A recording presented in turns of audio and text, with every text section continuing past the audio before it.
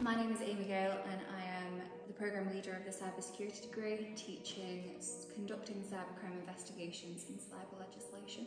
My big step and how I knew I wanted to be a lecturer was I used to perform the information security training at Almost Wealth Solutions, and I really fell in love with it. I thought it was a fantastic part of my job.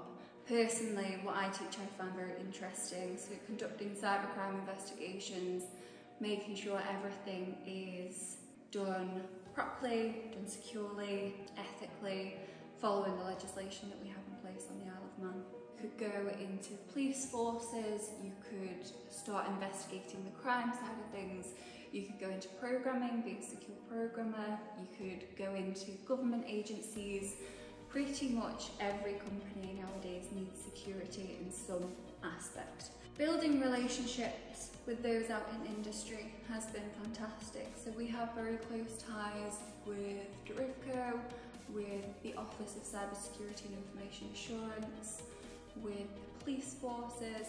Having them in to talk about the real world experience that they can gain out there really kind of solidifies for me that this degree isn't going anywhere.